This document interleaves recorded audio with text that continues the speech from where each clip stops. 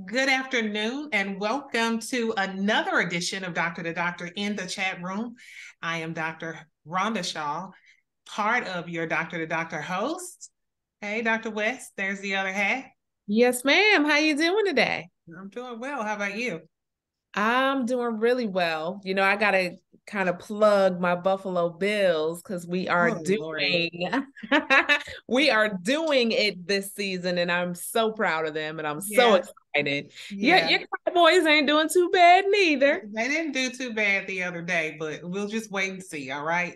Yes, We'll yes, wait and yes. see what happens with that. We hope you guys are staying safe. And as always, we appreciate you coming back each Saturday at this hour to spend this time with us because, as we always say, we cannot do this without you. We have a very special guest today, and we're going to bring her on in a moment. Dr. West, how about you do that?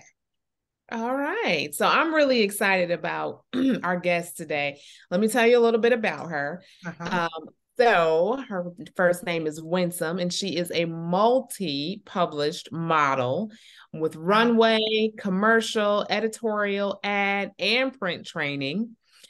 She is an Amazon ranked best-selling author of Mind Blown. So she's going to tell us a little bit about that today. Uh-huh. She's an avid public speaker, an active humanitarian, and has been for over 30 years. Wow. Um, Winsome was born on the beautiful island of Jamaica and raised in Queens, New York. During her many tenures as a family member, student, divorcee, friend, confidant, humanitarian, and frontline employee, she remained thankful to the Lord above. The degrees, her double minor, certificates, awards, medals, all right now, and other accolades led her to adding to this body of work. Winsome has traveled half of the US to the Caribbean, Germany, France, all over North America.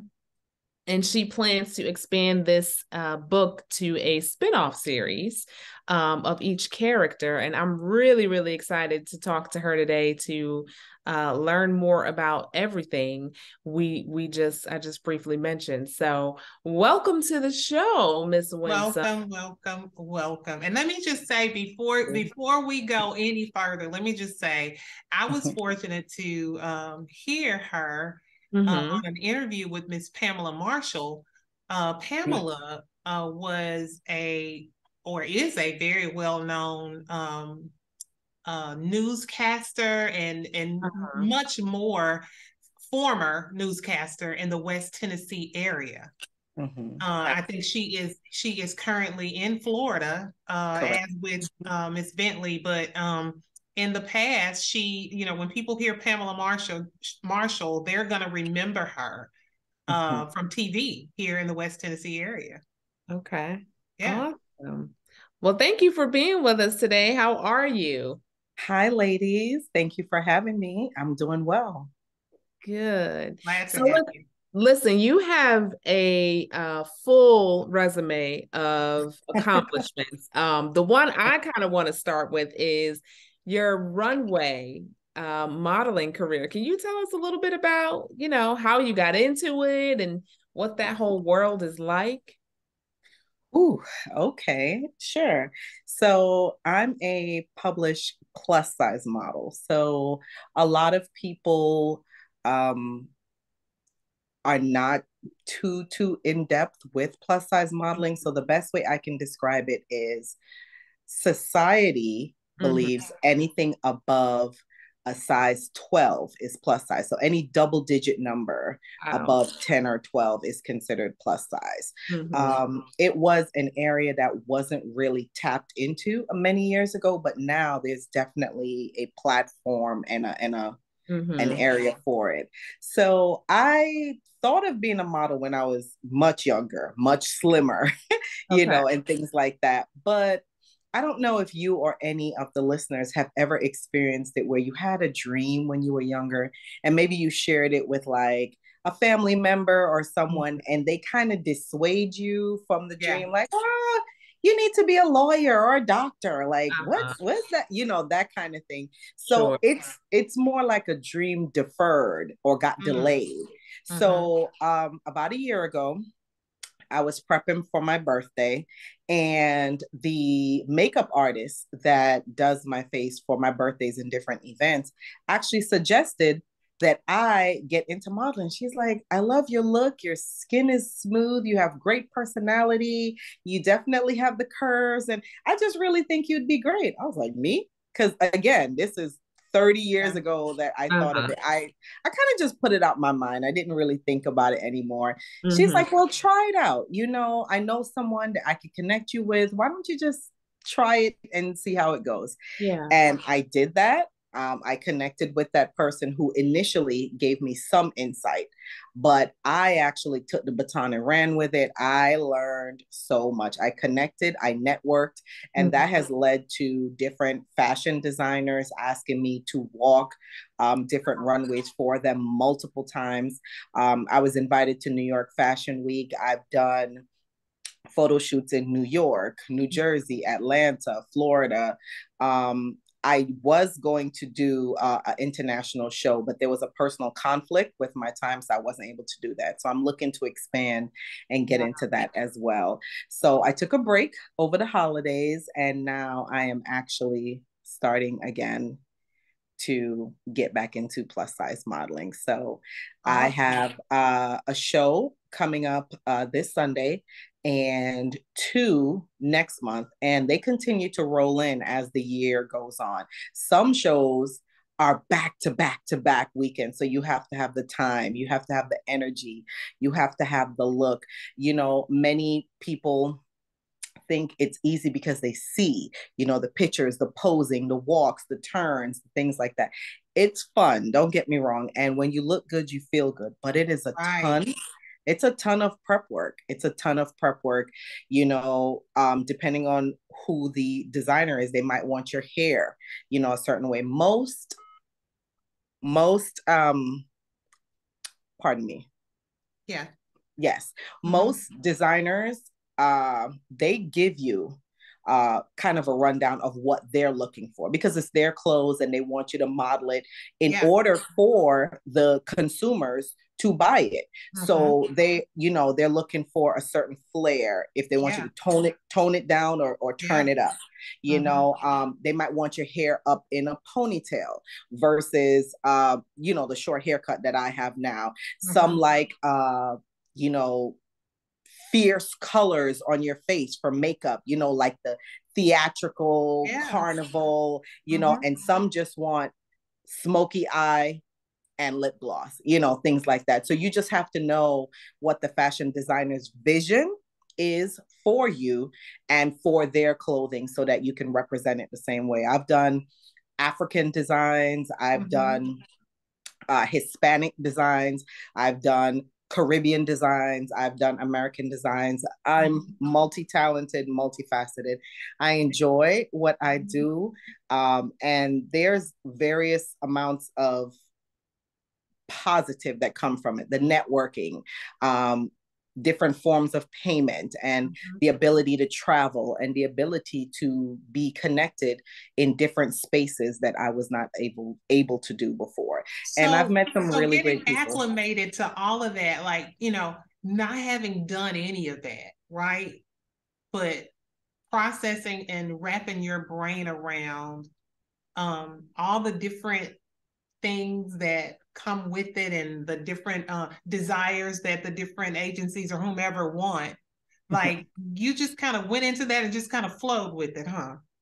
Well, thank God for me, two things helped me out. One, I've always had a skill of being multi-talented in the area of organization and time management. That's always been a skill of mine. So those things really help me. I'm also a quick learner. So when I'm learning things and I'm networking, I have the ability to retain it. And a lot of times I write things down, but it's about practice. It's about putting in the energy and the effort. It's about training. Training is super important. So initially, the person that I connected with gave me some basic initial training, but I learned so much from taking classes and, you know, connecting with other models who have been in the arena a lot longer. So I've learned from a variety of different ways.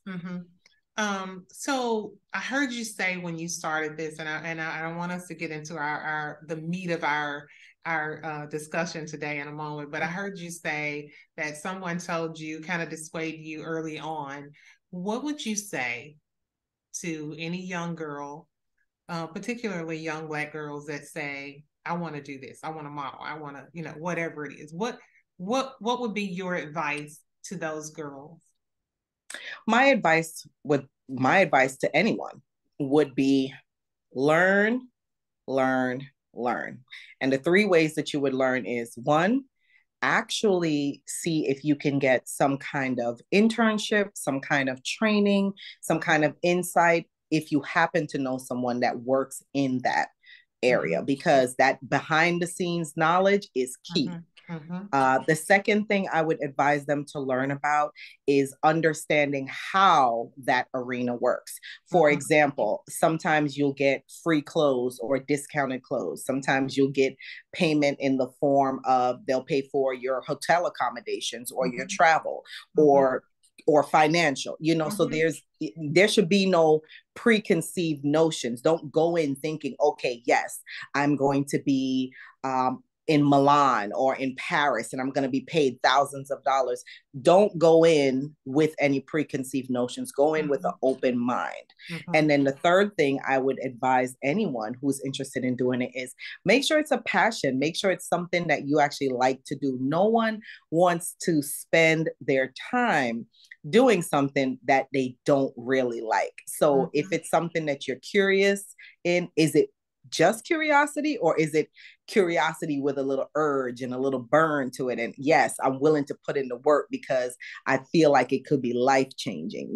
Those things, I would just definitely encourage them to follow your passion. I'm glad you said that because, we just celebrated Dr. King's birthday, right? And someone was saying the other day that we are a culture that talks a lot about following your dreams. But not many people really do, right? Most of us sometimes look at, what's more feasible, like what's going to make the most money. It's not like, what do I really wake up every day? And I love so much and I would want to do this every day, right? For the rest of my career or my life or whatever. And I spend my life doing this. Most of the time it ends up being like, well, I know I really like this, but I can't make that much money doing this, or it may be a slow process. So, I hope that young people will learn to do what you said. Love what you do. Like follow your dreams. Go after it. Yeah, go after it. So, you've written the book and we're gonna get into the book, but I want to get into the meat of why we ask you to be here today for this interview.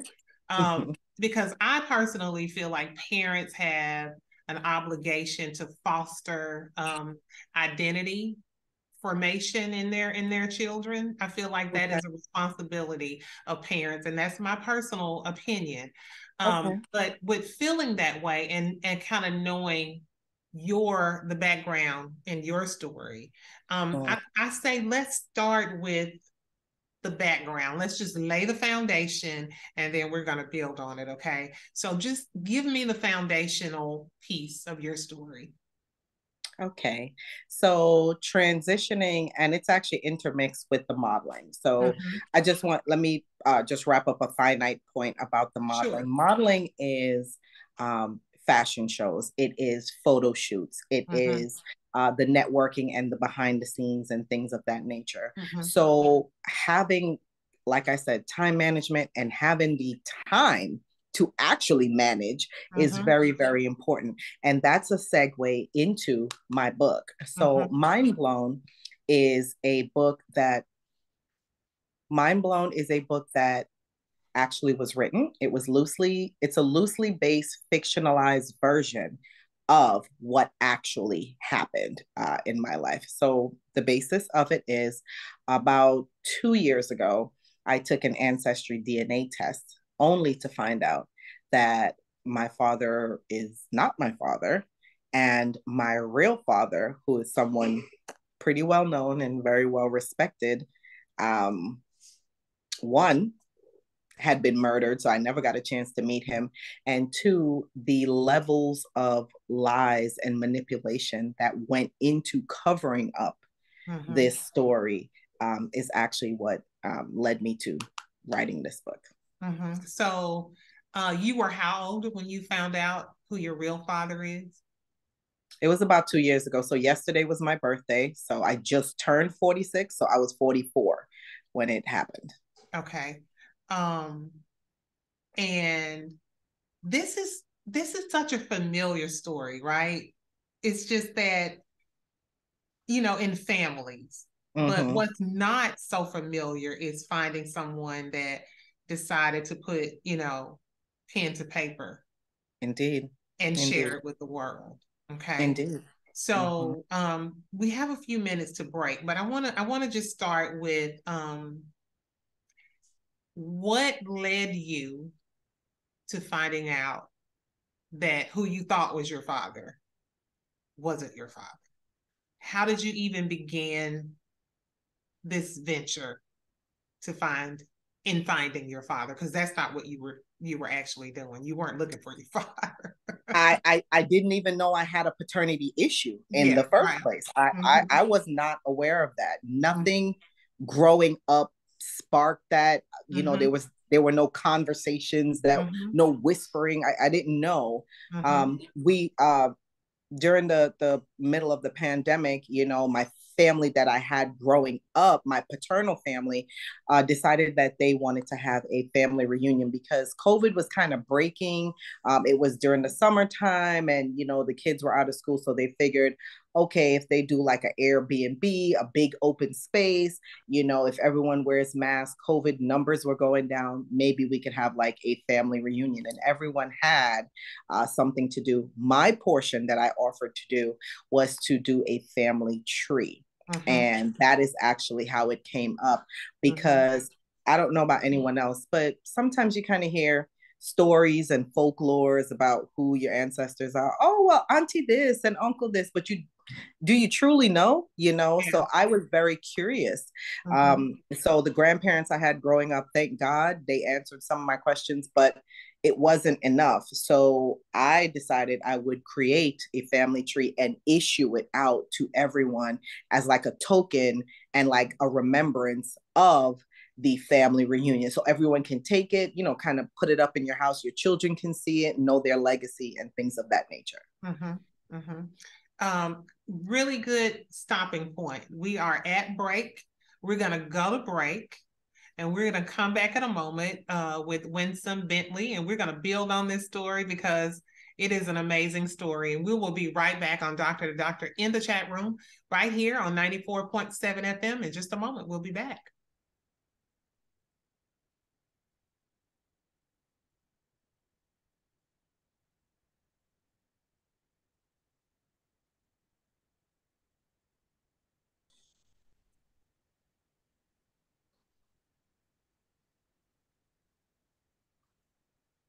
And we are back on 94.7 FM. We are talking to Miss Winsome Bentley. She's sharing her story about finding her father, her real father, after 44 years. And so you talked about how you did this ancestry. You attempted to do this ancestry test. But one of the interesting things too was your relationship with the father that you thought was your father. That was a pretty strained relationship, right? Correct. And have you since figured out, you know, have you said anything like, oh, no wonder, or, you know, like, no wonder it was strained? I've had a variety of different thoughts go through my head. However, I have not had a conversation with him.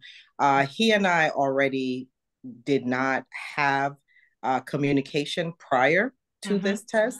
So it didn't change anything for me. However, his brother, which is my I guess, pseudo uncle, for lack of a Mm-hmm. better term. Mm-hmm. That's more of who the father figure was in my life, and that's who I remain in contact with, and that's actually who broke the news to him, to his Mm-hmm. brother. Mm-hmm. So my uncle, who is also in the book, was almost like a buffer. He's very protective, very loving, very spiritual, one of the best men I know. So he had that conversation with him, but I personally did not have any conversations with him. Mm-hmm. Um, so let's start back. Let's go back to the ancestry test. So you're doing this test, and your intentions are to find out more about your family's background, and you're going to share this information with other family members as a gift. Absolutely. So let's start there. So what happens? You do the test, and what happens? So it didn't equal a test at first. I wanted to do the family history, and I started on my own, and I started running into some roadblocks because it's a lot of work. It's a lot of work to try to find information, especially if you're a novice, someone new to it, you don't know what to do. And I was a novice. I wasn't familiar with what it took. The second portion that really was a hindrance is, and you'll hear my accent come back and forth. I was born in Jamaica. So to be in the US, but try to access records from another country, a small island, a vital country at that, but I did not know where to start or where to go and things of that nature. So I realized I needed additional help. And one night I saw the commercial for Ancestry, and they had a show called Who Do You Think You Are? And it's based on tracing ancestral roots. I said, well, that's what I'm doing. I wonder if they can help me. It's just a thought. So I called, spoke to their representative, and they made me aware that they have, yes, the regular DNA test, but they also have like a family research project where if you pay for it, they can actually assign you a genealogist who will hold your hand, walk you through it, and actually help do the family tree, the research, and everything. Create a whole collage, get access to information, pictures, and then create like this whole report for you. It's like a real family history project. Now, it's a bit pricey, but I felt it was an investment. And I didn't ask anyone for help. That's how we ended up doing that, because when I did pay for the project to be done, and I figured, okay, this gentleman will help me to get to where I need to be. He was able to find my mother's family roots all the way up to the 1700s, like 1799. Wow. Yes. I mean, tons of information.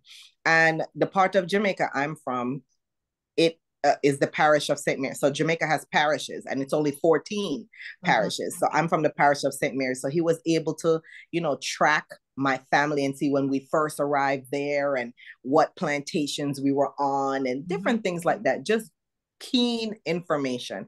However, he started running into some issues with my paternal side. And that's actually what ended up causing an issue. He was running into issues with my paternal side. He said that he was running into roadblocks. Names were not matching up. Items were missing. Documents couldn't be found. People were adopted. Just a variety of different things. So I was like, well, you found my mother's. How come you can't find my father? I didn't even think anything of it. So the genealogist is the one that suggested I do a DNA test. So when he first said it, I said, why would I need to do a DNA test? Because in my mind, I'm looking for my ancestors. I'm not looking for anything on me. So why do you need me to do a DNA test? That doesn't make sense to me. And he said, well, what I've learned is when you do a DNA test, sometimes you're able to connect with different people that are already in our database. And that actually opens up a lot of unknown information and connect dots to things that we didn't know. And that is actually what helps to build your family tree. So for example, if I was related to one of you ladies, your dad could have been my uncle, and I may not have been aware of that. So once your family tree is there and it connects me genealogically to your uncle, I'm now able to say, oh, wow, that's my uncle. And I can add to the tree that way. So he kind of suggested that as a way to open up the family tree and to gain answers. So that's how the DNA test came around. It was suggested by the genealogist. Wow. Okay. Can I ask how shocking or what was going through your mind? I know you said when he suggested the DNA test, you were like, what, why, how related, what does that have to do with anything? When you actually found out, how did you react? What was that like for you? Well, I'll never forget. So it was on a Zoom call, and so both sides of my family have a family group chat that I'm in. So I'm a very transparent person. So both sides of the family knew I was doing the family tree, even though it's for the paternal side, but I did let the maternal side kind of know what I'm doing. Hey guys, I'm interested in doing this. So when the genealogist suggested it, I happened to, just tell the family. So my uncle, the pseudo uncle from my paternal side, and then my youngest maternal aunt on my mother's side, both of them were like, that's actually pretty interesting. We don't know a lot about our family. I'm actually interested in this, Winsome. Keep me updated and let me know how it's going. So they kind of followed my story, followed my path. And when I told them about the DNA test, they also were like, well, what do you need a DNA test for? That kind of thing. So the genealogist suggested that I do a DNA test, but because he couldn't find anything on my father's side, he asked, do I think my father would be willing to do a DNA test? Because his DNA is actually what we would need to kind of help open up that side of the family tree.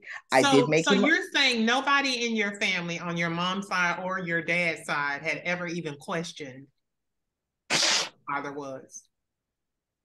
That was my knowledge at that time, until later on.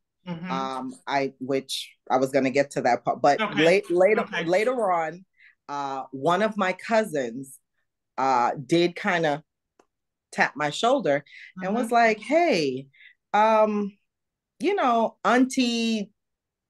whatever her name is, she made a comment the other day, and I just thought it was strange. So I said, what comment is that? And he said, well, that's not my brother's daughter anyway, or that's not my niece anyway.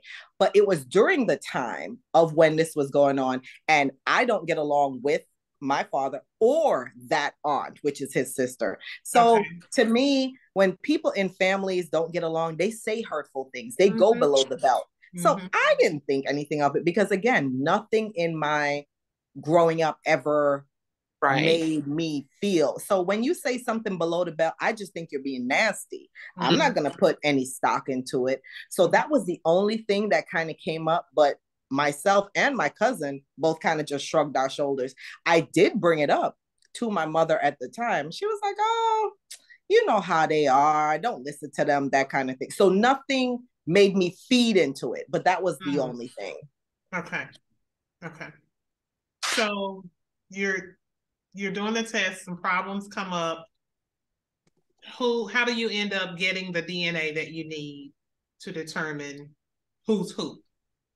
So first things first, he suggested that I get a DNA sample from the father's side in order to open up that side. I told him it's a no-go for me because I'm not in communication with my father at the time. However, remember, his brother, my pseudo uncle, is the father figure in my life and also was encouraging of me to do this. So he said, well, Winsome, why don't I do it? So my uncle suggested it. He was like, I have the same mother and the same father. We're full siblings. I have the same mother and father as your dad. He's like, don't worry about your dad. If he don't want to do it, I'll do it. He's like, because he wanted to help support me because he himself was interested in learning about our family history. We don't have any information beyond our grandparents. We don't know anything. So my uncle is the one that suggested it. So when the test results came back, the genealogist sent out an email and said, hey, Winsome, I need to meet with you and your uncle. Can we set up a Zoom? I set up a Zoom. So I'm sitting there thinking, oh, yes. Oh, my God, he has some information finally, because, you know, he didn't have any information before. So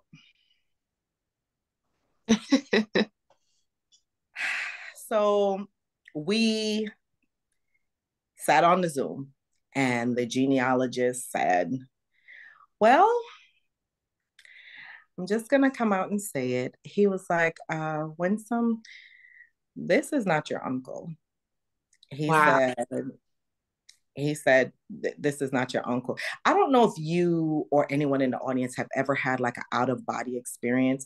It is a very surreal feeling because I thought I heard him, but I was like, you know, your brain processes it. I'm like, oh, maybe I heard him wrong. So I said, excuse me, sir, maybe I heard you wrong. I was waiting to hear the DNA test results, but I don't know. I thought you said that that's not my uncle, but I'm sure that's not what you said. Can you tell me, you know, what's going on? So my brain is trying to make sense of what he's saying. So he sat there very stoic, very professional. I have to give it to Ancestry. He's very professional. And he said, no, you heard me correctly. He said, that's not your uncle. He said the DNA doesn't match. So my uncle now, remember, we're from the Caribbean. So my uncle, even though he's a man of the cloth, and he was like, what? What do you mean? What are you talking about? He's like, no. I don't know what kind of backdoor science project foolishness y'all got going on, but you better run that test again. That's my niece. What are you talking about? I've changed her diapers and been playing with her for 44 years. What you mean? He was like, that's my niece. You better run that test again. He was like, I don't want to hear none of that. You better run that test again and don't mess up this time. So my uncle kind of like, you know, got into him. And again, very professional, you know, the genealogist from Ancestry. And he said, no problem. He said, I will go ahead and run it again for both of you, but let me suggest 3 options that I think would be helpful. So I'm kind of quiet now because it's slowly starting to sink in. Yes. So my uncle and him are going back and forth, but I'm just on the Zoom trying to make sense of what I heard, but it doesn't make sense to me. So he said, well, listen, I've been doing this for double-digit years. And in my experience, the only time when situations like this happen is one of 3 things. So in order for us to find out what's really going on, let me have you consider this. He said, for example, this is science. It's genetics. You cannot manipulate genetics. You cannot manipulate science. You know, 1 + 1 = 2. It doesn't equal 11 because you line the 1 up next to the other one. You know, it might seem like 11 because you line the ones up, but it equals 2. So he said, these are the 3 possibilities that I think could be going on. He said, 1, either Winsome was switched at birth. Wow. And I'm thinking to myself, who was stealing babies in the Caribbean in the 70s? You know, like, but you can't put anything. I mean, they didn't have wristbands at the hospitals then. So it's possible, right? So he said that was an option. 2, he said, well, Winsome's father is not her father. We kind of just threw that to the side, me and my uncle, because again, we had no reason to think that that was the case. So we kind of just put that to the side. So we're like, okay, what else you got? What's next? And the 3rd option he gave, he said, well, uncle, you are adopted. And that's why your DNA doesn't match Winsome. That could be her father, but you and her father are not siblings because you're adopted. So that's why your DNA doesn't match. So those were the 3 options he gave us. So now that we had those 3 options on the table, the genealogist says we have to do a process of elimination. So we have to figure out which one is this. So this has become something more than what it was meant to be. Because again, I'm simply trying to create a family tree. This is all I wanted. I wanted the history so I can present it to the grandchildren and they can present it to their children, and it's a legacy. You make it for the generation going forward. I never once thought in my wildest dreams that this would become what it became. So the genealogist suggested that in order for us to figure out how we can eliminate each, he said for the first one, if I was actually stolen from my mom or switched at birth, I would have to have a DNA test done with my mother. We have to find out, am I even hers? Is she really my mother? That would prove if I was switched or not. So that was the first situation. The second one, he said, I would have to get a DNA test sample from one of my siblings that I share with my father, and we can compare it to see if we share the same father. And then, of course, that would also lead into, you know, my uncles, because they could compare it to my uncles as well. So I kind of put the first suggestion to the side. I didn't want to bother my mother because her mother was actually in the final stages of life at that time. And I'm not a selfish person. She's in the midst of losing her mother, my grandmother. Both of us, I just didn't think it was fair to bother her with that at that time. So I just said, okay, well, you know, let me go ask one of my siblings. Again, didn't think anything of it. Suggested it to one of my younger sisters. She said yes. She was like, sis, do I have to give blood or take needles and inject? You know, I don't do injections. I said, no, it's just a simple swab. It's a saliva swab. And she was like, oh, that's nothing. So she did it. We sent it in, and the genealogist put a rush on it. The test results came back, and Lord, let me tell you, I can chuckle now, but it was so heart-rending to go through this. So the test results came back. And again, he set up another Zoom. And the genealogist says,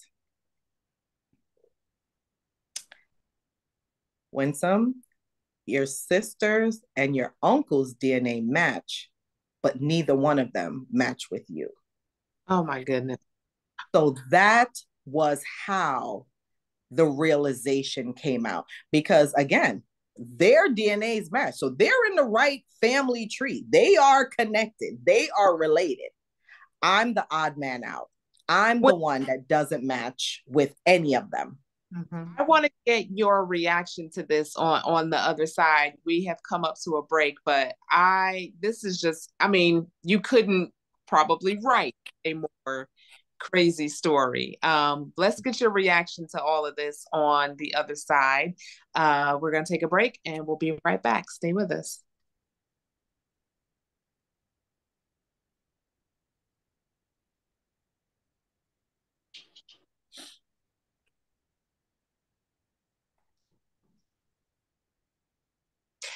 We're back on Doctor2Doctor in the chat room. We have Miss Winsome with us today, and she has been telling us about a very, very interesting part of her story. So before we went to break, Winsome, you were telling us about how you basically found out that you're not your dad. And I wanted to come back to break with you talking to us about how you reacted when you heard this information. Tell us a little bit about, you know, what your reaction was like, and the rest of your family too. Yeah, because I mean, your mom, your dad that's not your dad, you know, they're the people that didn't know you were their family. There's so many moving parts, right? There's a lot of layers. There's a lot of layers and I peeled back each and every one. And that I'm in now, in hindsight, almost 2 years later, I'm feeling like that is I'm not going to say resentment, but that is the initial feeling that they had, as if, oh, why are you doing this? And, you know, so let me start with the questions that you asked. What was the family's reaction? There was a mixed reaction, because I'm from a big family. on both sides. So there was mixed reactions. Remember, I told you about the maternal aunt or the paternal uncle. So those were the supportive ones. You know, I had cousins that were curious. So they had more questions and, oh, tell me this. Then there were some family members, hands off, neutral, like Switzerland, didn't have anything to say. They just went right down the middle. And some were like, well, why are you doing this? What's the purpose? Okay, it's 44 years later. What even made you decide? So there was a plethora of reactions from a variety of people. My personal reaction. So shock, confusion, bewilderment, anger. You said on your interview with Pamela that you were able to take back some of your power and control, and right some of the wrongs. What do you mean by that? So when this story came out, it was very clear to me as things started to unfold that there was a lot of lies and manipulation that was done back then. Those things were outside of my control. Those things were done when either I was in embryo or as a child. So I did not have the opportunity to create a space or a setting for anything. And I felt like people played God with my life, and they are not my God. So with that, I am in a stage now where I am able to control certain settings and certain space. The people that are in my cipher are there because of, you know, choices and reason. However, because of the many lies and manipulation that happened, I decided I'm going to write the truth. You're not going to tell my story. You're not going to keep adding to the lies. You're not going to sweep it under the rug. You're not going to tell your version. You're not going to run ahead of me and tell the story, because we all know whoever gets to the ears first, that you know what I mean? That soft landing is what hits home. Everybody else is just clean up and try to, you know, do PR at that point. I'm not doing that. I'm not doing that. This is my life.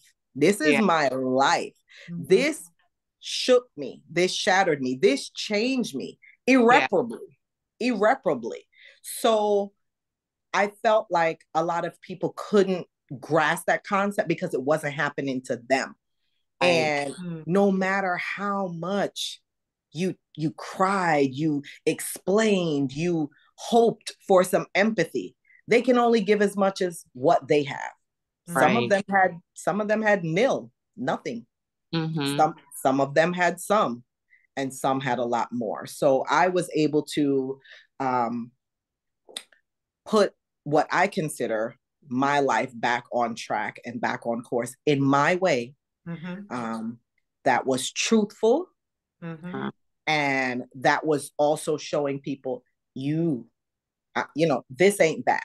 This ain't that. You can't control me or my life anymore or anything else. I'm not giving you that opportunity. And one of the ways I decided to do it was to document it here in my book, Mind Blow. What have you found? Oh, I'm sorry, Dr. West. No, you're fine. Go ahead. What have you found? How have you found it to be helpful to others? You know, because like I said, this is a familiar story. It is. But what's different is that you put pen to paper and you documented it in your book. Yes. So I'm sure people have read your book, and you're learning how it's probably helping other people to start to peel back layers and come to terms. A ton. I have had people write me on social media, in comments, in posts. Wow, this is my story. Oh my God, I feel like you're my twin. You're writing about me. This is that. I've also received emails, text messages, letters. Wow, you inspire me. Because of you, I went and did a DNA test. Or you know this takes courage, right? You do know that, right? Do you know that the reason a lot of people, they may not be writers and you know, and put it in a book, but people don't talk about it because, you know, sweeping the things underneath the rug is the way. Mm-hmm. You know what I mean? That is true. Go ahead, Dr. West. I apologize. Yeah, I was just wondering if how therapeutic this was for you to not only document your story, but to have other people come and say, you know, thank you for doing this, or you gave me the courage. Like how therapeutic has this part of the journey for you? It became therapeutic later on, but initially I was unaware that I was even inspiring lives. I was just simply speaking on my story. I was just simply documenting my journey. And I wanted to tell the truth for the world and not have someone else tell the truth because they are a liar. So that is actually what I initially started. I had no idea that it would inspire so many people. I know off the top of my head, at least 17 people that did DNA tests in my circle, in my cipher.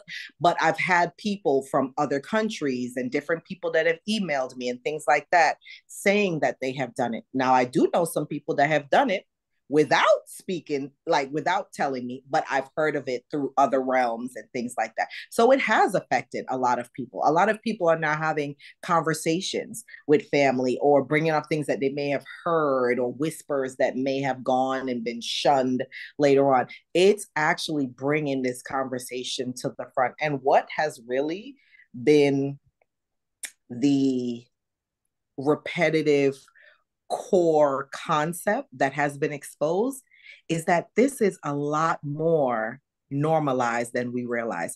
This has been happening for eons. I'm not the first. Yeah. I'm not the first. No, I'm not the first. And I'm pretty sure I'm not the last. But at the same time, it was just something that was shunned. It was taboo. Oh, we don't talk about it.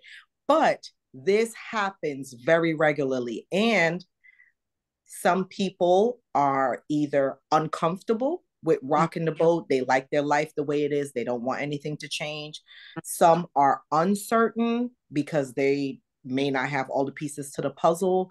Some are certain, but are afraid. And then others like me who just blaze ahead. So, you know. How changed your or changed you and your mom's relationship in any way?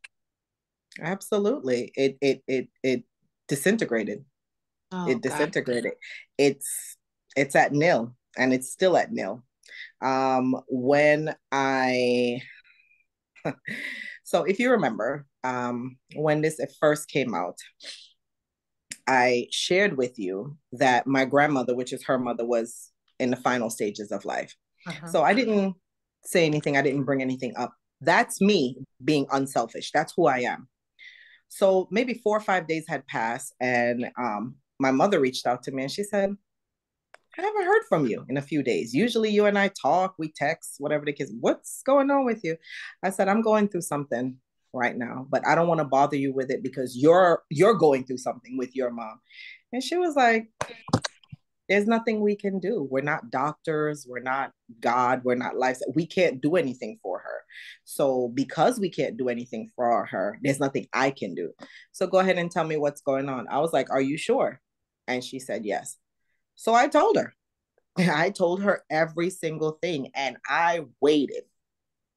I waited for an answer, for an explanation, for a hug, for I'm sorry, for something that anyone would think would be a normal reaction of a parent to a child that put the child in that situation. And none of that came. None of that came. And that's the part that I will never forget. And as I sat and looked at her, it's almost like I don't know, she looked at me, but it's like she looked through me. And, her reaction was none. And she was like, well, if that's not your father, then who is? And I'm sitting here looking at her like, lady, that's a question for me to ask you. What you mean? Like, I'm the child. What do you mean? Like, why would you answer a question with a question? People that do that are either stalling or being manipulative. And I don't like either one. Like, I'm a parent. So I feel like when your child is showing you a form of distress, yeah, why can't that be your priority? Why can't you focus on that? Instead, you want to be elusive. You want to be aloof. Because I think sometimes when, if you are accountable for your actions, then, shame comes with that.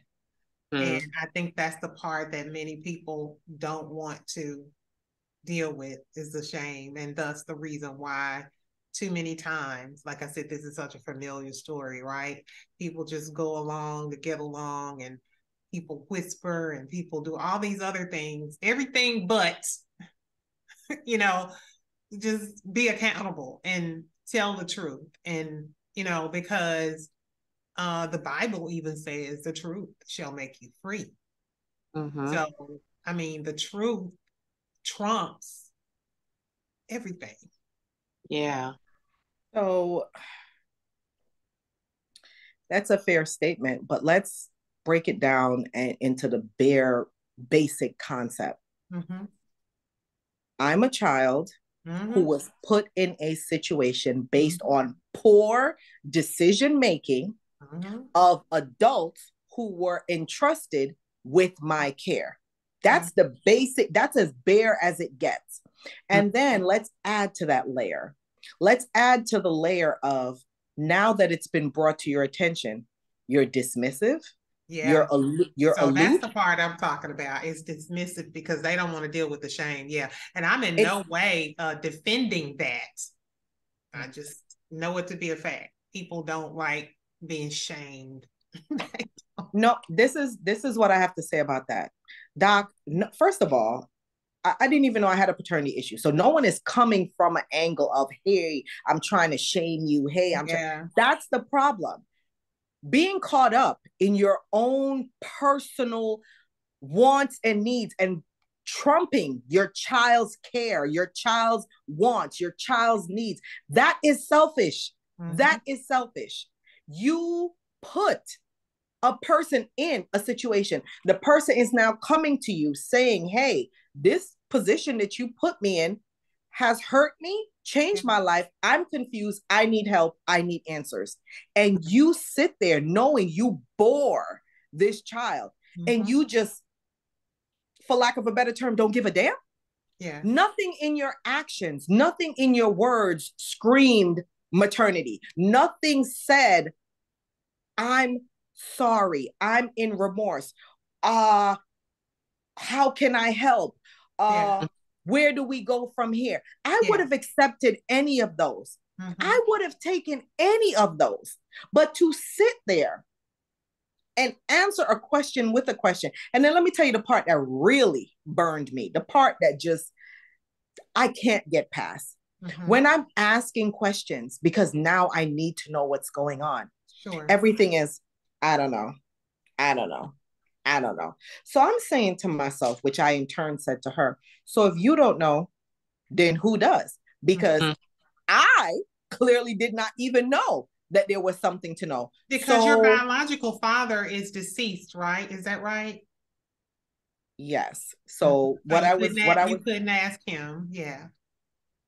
Correct. So what I was going to say is, when I started asking questions to get to the answers of that, because everything was, I don't know, I started to become irritated, because no one likes to feel like people are, pulling their strings like a puppet.